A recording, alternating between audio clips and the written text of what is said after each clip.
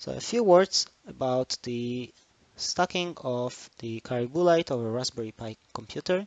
What we got here is Raspberry Pi 4. You can use also other kinds of Raspberry Pi. The only restriction is that you will need a 40-pin connector Raspberry Pi. So 26-pin will not work. The Raspberry Pi is connected as usual. The only difference is that we got here the Ethernet cable. This Ethernet cable is only for the VNC to be streamed to my PC. For these videos, you don't actually need it. And in addition, you can run CaribouLite, of course, with headless Raspberry Pi. The CaribouLite itself has two RF connectors. The top is 6 GHz, and then you have here the sub 1 GHz. Here there is this PMOD connector, 8-bit PMOD connector.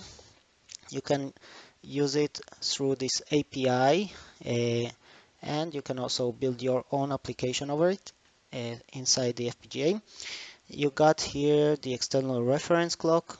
If you need an external reference clock, you will connect it here, and it will be mounted on the production revision of this board.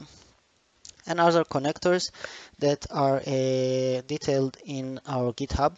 Now on the back side of the board, the back side is not visible to you because it's between the Raspberry Pi and the Caribou. So here is another Caribou, and what you got here is the FPGA. You got here the modem, the T60, the mixer, and the mixer has a provision for additional clock, T60 clock. Here we got 4 resistors so that you will be able to configure your board according to your application. Okay, so a few words about the revisions. This revision is 2.4. This revision is a pre-production revision, and the production revision is 2.5. That's the revision that you are going to get when you back this project. The differences are with EMI shielding.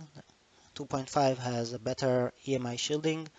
There is also a few components that we took out and a few components that we added in order to have better performance in high frequencies. So not a big difference, but 2.5 is performing better than 2.4.